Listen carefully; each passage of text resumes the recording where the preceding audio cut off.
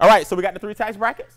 Who's the highest? W what? 2. Middle, 1099. Lowest, investors. That's called capital gains or appreciation. Anytime something appreciates, when money works, it don't get taxed as much. I'll tell you why real quick. If you know your history, America broke away in a Revolutionary War from this country called what? Britain. Everybody with me? Take you back. Now, in Britain, do y'all know why us revolutionaries got upset? Taxes. And this money. We got mad at the Britain's tax game. So some brave people said, we're going to go over here and discover America, even though it had occupants on it. But that's another story. So that's nothing. If you know your history, we're going to discover America. Okay. So they broke away. But they brought the same problem. Taxes. So some people dumped some tea into the water and revolted. Am I right? Now, in Europe, either you were a lord or you were a servant. That means you either had land or you what? Didn't. So lords didn't pay how what? Guess who did? Servants. In America, even though we got mad at them, we brought the same attitude. Either you got a business or you what? Don't. So we still, believe it or not, even though we broke away, we still answer to Britain. So we brought the same attitude. The business owner not going to pay high taxes. The employee does. So you need to be the person that don't pay the high taxes.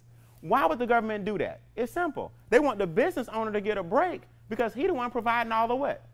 Jobs. So you can't be both. I'm sorry. You can be both. Both can't benefit. One of them got a benefit, and they're giving the benefit to the one that owns the what? The business. So let me ask you a question. Why don't you have one? See? You know why? Because they don't teach you that till it's too late.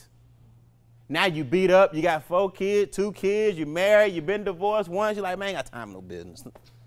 They should have told you that when you was young and vibrant. See, if you went into college and they taught business 101, who would take that course? Yep.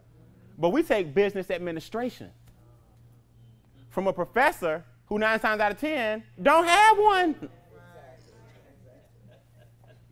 See, people don't like when I train. Just telling you the truth. Most professors don't have one. I'm not knocking professors. I love education. But I'm just saying, most of the times, your finance professor, he's struggling. My finance professor had tape on his window. I'm not knocking him. I love him. But I used to go outside at 19. It just set an example for me. Every day he had to close. Can't even close. I'm like, Mr. Hey, it's going to be all right. See you tomorrow. We're going to learn the bell curve tomorrow. Supply and demand. Can't even close the door. True story. I'm like, see, people don't understand. I watch everything. I'm like, this is crazy, and I'm following you. You're my finance professor. This is crazy. I digress.